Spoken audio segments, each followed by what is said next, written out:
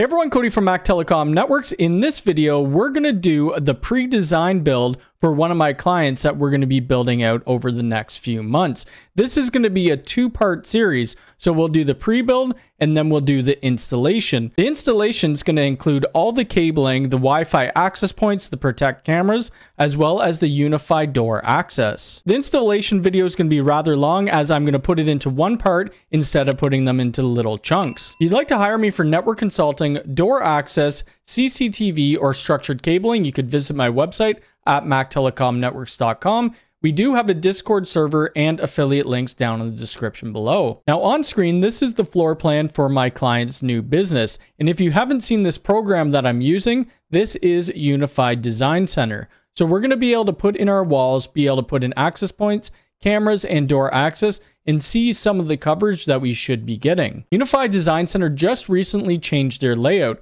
So now on the left-hand side, we have the main floor, which is our floor plan. We also have a settings wheel and then the draw walls. Beside that, we have draw cables and then we have place devices. We look at our topology and then we have port view, we have equipment list, and then we have projects or different projects that we've been working on. The first thing we need to do with Unifi Design Center every time that we start is to set a ceiling height as well as a floor plan scale. So I'm going to click on the floor plan scale. Now all we're going to do is place a line on the floor plan and say how long it is. I know from this red line to this red line that it's 4 feet. So I'm going to put in 4 feet. Now we need to set our ceiling height. So I'm going to click on that. And for these ceilings, they're going to be 12 feet. So I'll press 12 and then save. In Unifi Design Center, we need to draw in our walls. So that's the next thing we're going to do. I'm going to click on the drop down arrow on draw walls, and I'm going to select a wall and not a room.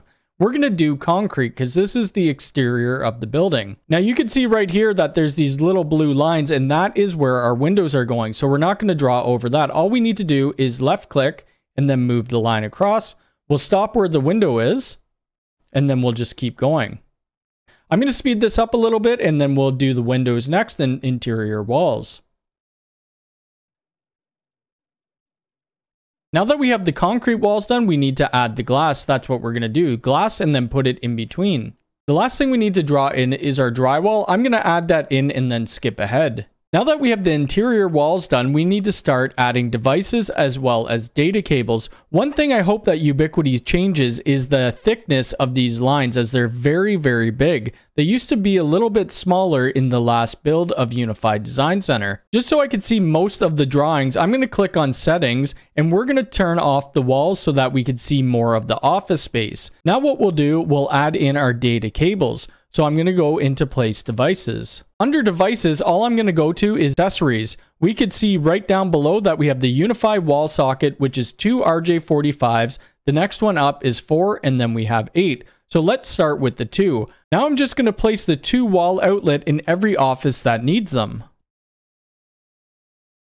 This top right office is going to have 4 data drops, so we're going to choose the 4 ports, and we're just going to place it somewhere in the middle. In this cubicle area, there's going to be 8 different workstations, so we're going to place 8 cables there. You can see that the device icons are pretty big. You can change that if you'd like. The next thing we need to add in is a network rack, and it's going to be going in this back left corner. Now that we have the network drops in and our network rack, we need to place our Wi-Fi devices. So I'm going to go down to Wi-Fi, and for this install, we're going to be using the U6 Pros. For the U6 Pro, I'm going to have one in the break room. We're going to have one up by reception, and then I'm going to have one in this flex room. What we're trying to achieve here is even in the worst spots of the building that we still have at least minus 65 dB, and we will test that with my NetAlly AirCheck G3 when we're done the job. Now, if we click on this right-hand drop-down, we could check out the Wi-Fi coverage, and you could pretty well tell that it's getting minus 46 dBm or better as it's showing this green. If we just go onto the hover mode and click on one of our APs, that's going to show us what it's going to produce. So we'll go into the middle one, which pretty well covers the whole building, and then we hit into the break room. Next up, we're going to have to place some Unifi Protect cameras. So we'll go over to the cameras and then we'll click camera security. We are going to be using the G5 bullet cameras. So on the top right corner, we're going to have one up top, and then we're going to place it going this way towards a back parking lot. At the side of the building, we have an entrance door or an exit door, so we're going to also want a camera there to cover that area. And we're also going to have one more at the corner for the front door. On the inside of the building, the customer wants to have the fisheye lens AI 360. So we're going to have one of those at reception, and then we're going to have one over these cubicles. Now we could also see our camera coverage. We'll click the drop down menu and then go camera coverage, and you could see pretty well what we're going to be getting. The last thing that we need to place on this floor plan is our G2 professional white readers. We're going to be putting one at the front door and then one on the emergency exit. We're also going to be placing one of the G2 light readers in this other door. Now with Unifi Access, we're going to have to use 3 Unifi Access door hubs. Each door hub can only handle one door. They are supposed to be coming out with a hub that could handle 8 openings. Now for network switches, I'm going to click on the network rack and go to settings. Here we're going to expand the core Unifi technology, and we're going to go to the additional switching capacity. For this project, we're going to be adding in the professional 24 PoE. The reason why we're going with the Pro, it has a bigger PoE wattage budget, and it also has PoE++, which we need for the Unifi door access. Now for all their devices that don't require PoE, we're going to be doing the professional 24. For our firewall, we're going to be either using the UDM Pro or the UDM SE, and then a bunch of different patch panels within. We'll probably end up using the Unifi patch panels as they do match the color. Now I'm going to show you a quick video of the site that I took with my phone just to give you an idea of what we'll be working with. All right, everyone, and this is the building that we're going to be doing the job at. There's about 40 Cat6 cables, and we're going to be putting some access control. There's going to be some Unifi access going on this door, and we're going to be putting a push paddle. Same with this door. It will be the new G2 reader light, so we got to get a Cat6 out here. We need to get an 18.2 in here for the electric strike. Going into the building, this section is going to be all open. There's going to be no drop ceiling. This is where a reception desk is going to be, and there will be an AI 360 poking down. There'll also be a couple access points. I think we're doing 3 access points.